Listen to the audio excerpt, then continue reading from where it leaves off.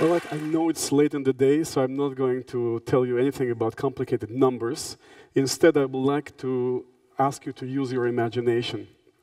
First, imagine that you are somewhere in Emirati, beautiful scenery. Next, imagine that you are this little child growing up in a village, somewhere there, 300 households, and maybe a small school. Okay, now try to imagine your teachers in that school. They would be mostly women, and maybe even your mom or your elder sister. And they will be waking up in the morning to milk their cows, to do the house chores, whatever they have to do, and then take the walk to the school to teach a class or two. Now imagine further that you reach the age of 15, maybe 16, and you look at your class, and it gets emptier and emptier. You know, the guys, maybe they have something better to do. And the girls have an altogether different strategy. They decide that maybe time has come for them to establish a family. They are on the market. So then you ask yourself, why study? You know, school is not so much fun, as you can see. And studying for the sake of getting into a college, well, maybe also that is not a very good idea because you don't have any money. Your parents will not be able to pay your tuition, and you will never be able to get into a good school. There are government scholarships, that's true. That works for some people, but again, you would need to hire private tutors. And without private tutors, you will not do well in the national exams that Georgia has, and you will not qualify for a government scholarship. So you are basically back to square one. You are back to your village, and back to living in agriculture, in subsistence agriculture, which is basically about having another generation lost in another cycle of misery and poverty. Now, I'm not here to tell you about misery and poverty. I'm here to tell you a story of one particular community, Dzevri, in Emirati, a village just like I described before, that somehow managed to make the transition. Just, the interesting thing about Dzevri, as you can see it on these pictures, is that when you look at it from the outside, it looks actually very much like any other community, any other village in the area. So not much changed from the outside. But the kids that are coming out of this school today, they're able to continue to colleges and universities in Georgia, and not only in Georgia. They're able to achieve great things. They're able to win prestigious prizes. And in just 3 years, they went from zero or almost zero enrollment rate in higher education and colleges to almost 100. So I'm here today as an economist to tell you about this story because in a way, in many ways, it challenges all the established narratives of development. It challenges the ways in which we think about the role of government in development. It challenges the ways in which we think about the role of donors in development. And probably most importantly, it challenges the ways we think about our own role in development. And above everything else, it's a story of great hope. Change is indeed possible. Now, the story of Dzevri is a serendipity. It's a little miracle. It happened when, in 2011, Kathy McLean and Roy Southworth, two Americans, decided to build their house in Emirati, in Dzevri. Now, Kathy is an educational psychologist, and she's been working for years in Western Georgia with children that had development problems. So when Roy retired from his job as a World Bank country director, he was a country director for Georgia, they decided to build a base in Emirati from which they can operate. And they picked Dzevri, purely by chance. And as it often happens in Georgia, when a foreigner comes into your community, what happens? They start getting invited to parties. And in particular, they get started invited to big parties, weddings. And so, as Kathy tells me, by about the third wedding she attended together with Roy, they noticed a very interesting pattern. And the pattern is that the bride is very young, early teens, 15, 16, about to drop out of school. In having the great hearts that they have, they decided, hey, we got to do something about it. And so they engaged their friend, Rezo Chinchiladze, And they started talking to people in the village. They needed translation, as you can imagine. And one of the first people they talked to was the school principal, not surprisingly, Manuchar Panchuladze. They spoke to the guy, all of them, and figured out that a solution may be a small scholarship. A small scholarship covering the cost of tuition in a public university or college. What they didn't figure out is how much a difference it can make, how big a difference this little scholarship could make. And so, in spring 2012, MAC scholarships were introduced. Now, MAC, for those of you who don't know, stands for McLean Association for Children. And these scholarships were introduced, as I said, in spring 2012, a little bit late for children to actually register for national exams, but nevertheless, 2 kids were able to benefit immediately. Now, the scholarship was of this size on purpose because it fully covered the cost of tuition, and it was also equal to the size of government grants. There were 4 conditions attached. Every child in Zevri was eligible, but they had to meet these conditions. The first one, naturally, you have to attend. You have to graduate from your school. The second condition is you have to pass national admission exams well enough to be admitted into a college or a university. And there were 2 other conditions which may surprise you. You see them behind me. One was not to smoke, and the other one was not to get married. These 2 other conditions, as I was told, were introduced at the insistence of Manuchar Panchuladze, the school principal. Now, as of the second year of the program, they realized that they have to do a little bit extra. And they realized in particular, because the school was still the same school and the teachers were the same teachers, they have to bring better internet to the school. You know, internet is in fact a great substitute. There is a wealth of knowledge available online, so why not make use of it? That was one. And it's also very cheap. The second thing they did, again, as I said, they couldn't touch the school, they couldn't touch the curriculum, they couldn't replace the teachers, of course. So they decided to act on the extracurricular level. School finishes early, so there's plenty of time to do other things. And so they started engaging kids in drama lessons, in sports, in baseball. They bought a lot of equipment.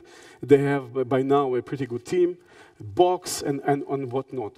The highlight of the activity became, I believe, in the 3rd year, a summer camp. By now, the summer camp brings together almost 200 kids from all over Georgia, and international kids as well, for joint activities in Zevri. So Zevri becoming the capital of Emirati in this way. So to do all of that, of course, they needed help. And so they engaged professionals, teachers, coaches, and also lots of volunteers from Georgia and international. I would like to, in particular, mention Peace Corps volunteers who played a very important role in making this all happen.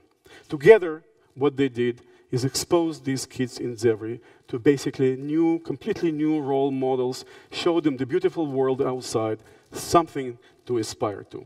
Now, to the results. So, as I said, in 2012, only 2 scholarships were awarded. 2. But as you can see, the program quickly gained momentum. The next year, students already had time to prepare for the national exams. They registered, and 6 scholarships were awarded that year. Next year, it was already 14. Last year, 2015, almost the entire age cohort, 15 kids, went into colleges and universities.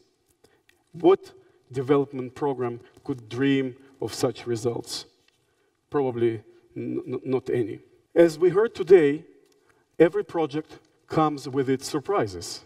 Remember that. This project also came with a surprise. From the 2nd year of the project, the scholarships provided by MAC did not have to cover the full cost of tuition at universities. The reason is the kids started working so hard that they managed to pass the national exams exceptionally well. So well that they qualified for government scholarships, something that until then was totally unthinkable. And this was a real surprise of this project. Incentives do matter a lot. Now, behind these numbers, of course, are amazing personal success stories. which I cannot tell you for lack of time, but just give you a little bit of taste of these stories.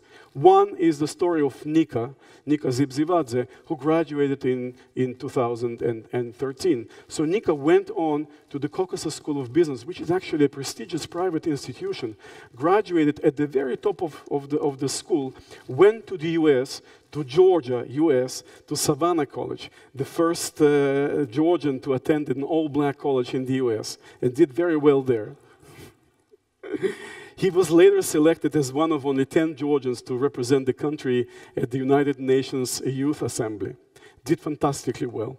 The other example that I have is Irakli also Panchulidze, who is an arm wrestling champion and also a student at the medical university in Tbilisi. One more example is Aleko. Aleko is a very special case because he comes from a very, very poor family background, poor even by the Zevri standards. And yet he had artistic talent, and so he managed to get into the Tbilisi Arts Academy, and today he is studying to become an architect. Now, let us take a minute to reflect on what Kathy and Roy and Mac did and what they did not. I think this is really very important. So what they did, as I said earlier, they changed people incentives. They changed incentives for the kids, they changed incentives for the parents, and for the whole community. It's like pressing a button, a reset button on people's heads. It's like, giving them hope, something to aspire to. And people start working harder. They start pushing themselves to the limit. They start doing their homework, attending classes. They go online. If something is not available in school, why not go online and do it yourself? Let us think about what they did not do. What they did not do is also very important. One of the things they did not do is invest in infrastructure. They did not. If you go to Zevri today, you'll find the same exactly shabby cottages that years ago used to house Soviet construction workers. The walls have a little bit of nice graffiti on it, but not much else.